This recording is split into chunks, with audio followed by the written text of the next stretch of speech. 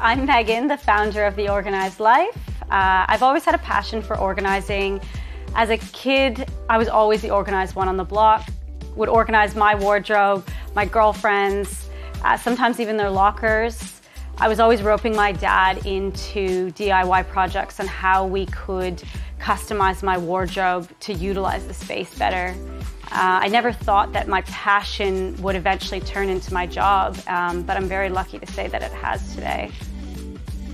We work with busy families to people running their own businesses, to musicians, to single dads, anyone that's pretty much tried to organize themselves or has been too overwhelmed to even start the process.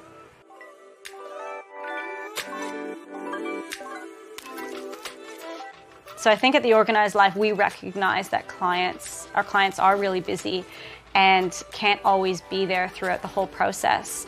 So by using our approach and customizing our service, if the client has to be away for work, or we had a client that was in quarantine for 2 weeks, we did everything virtually. So that, I think, differentiates us.